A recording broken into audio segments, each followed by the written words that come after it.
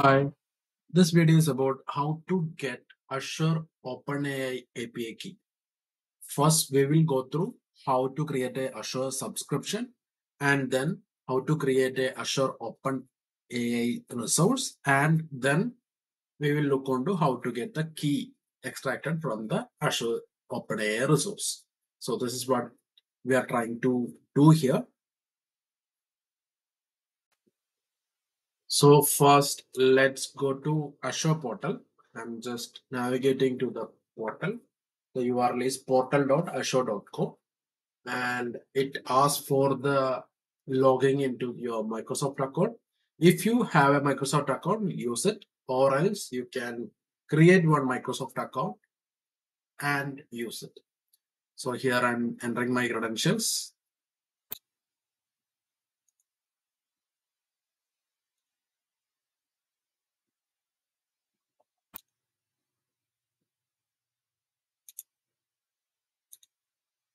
I have logged into the portal.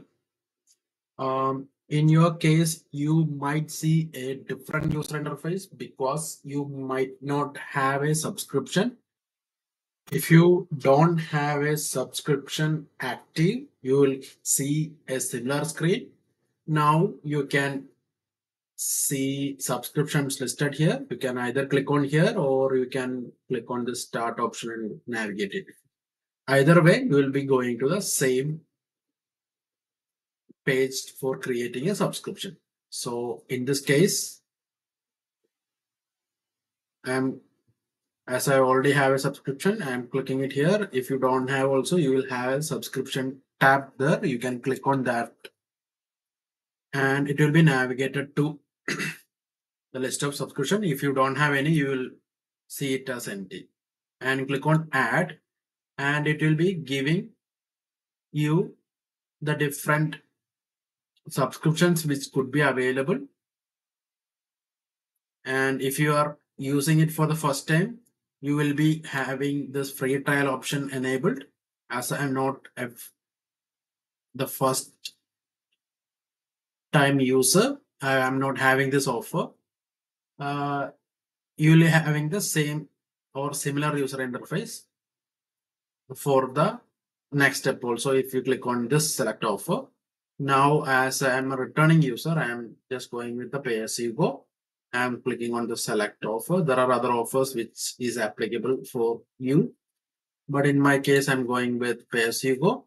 And here it will be asking for us to enter the payment info, billing info related things.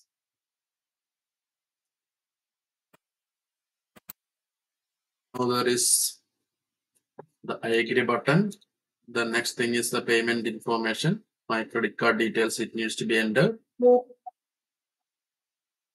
And I have already entered the subscription details and giving the address details. And I'm clicking on next. And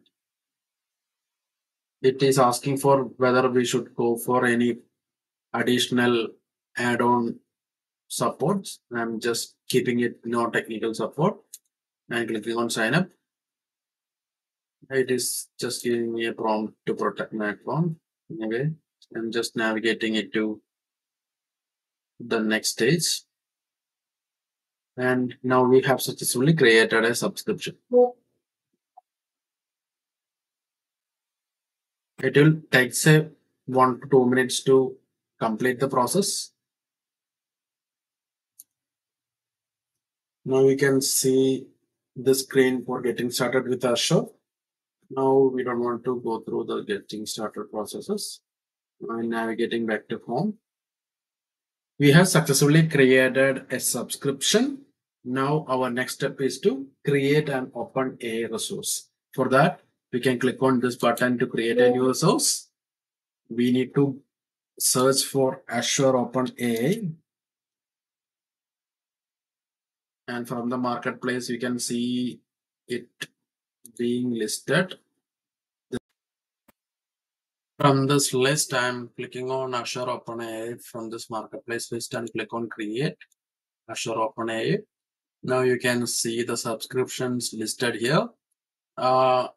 In our case, we have clicked on pay as you go, and I'm selecting the pay as you go plan, and I'm clicking on create a new resource group. Resource group is something like a folder for the resources that we create on Azure OpenAI. It's majorly used for identifying or collaborating the Azure OpenAI resources of a particular project into one folder. You can think about resource group as a folder. Just giving a name test.rg, and next option is like region. Here you have STU selected. You should be aware that some of the models are available in only some locations, and some of the features like Assistant API is only available in some locations. So you should be looking on to the supporting regions before creating the resource as per the requirement. So let me create something like test AJ2. Pricing tier, we can select standard.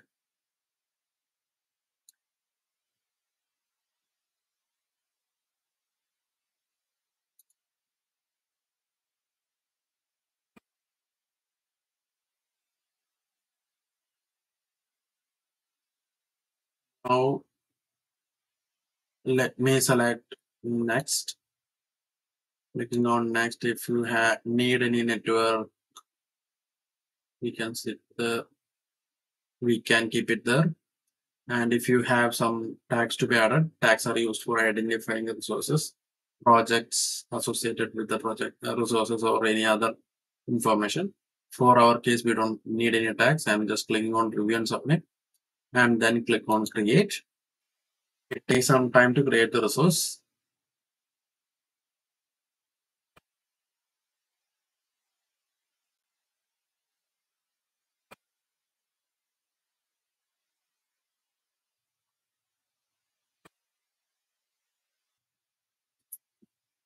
Now the resource is successfully created. So we have created the subscription. Second, we have created the Azure OpenAI resource. Now you can click on go to resource, and you can see the resource group created. Ensure that the resource is already created. Now you can go to resource manager in the left pane, expand this. You can see keys and endpoint. Click on this, and here you can see the keys. This is the key. For showing the keys, I can click on this one and show the keys, and you can copy it by copying this. This is how we get the OpenAI, Azure OpenAI key, and this is the endpoint of the Azure OpenAI resource. Hope we covered what we are planned for this video. If you need to go to this resource again, you can go to home. You can search for the resource here, or you can go to all resources and find it out, or you can go to resource group and find it out. Resource group, we have created the resource group named test.rg, and we can go to that resource group and you can see the resource here. Or you can go to, it might be in the recent, or you can see it under all resources. Okay, there are the multiple ways where we can find the resource. So by clicking on this, you will be got to this portal, and you can expand resource management. Inside keys, you can get the Azure OpenAI key and endpoint. That's it.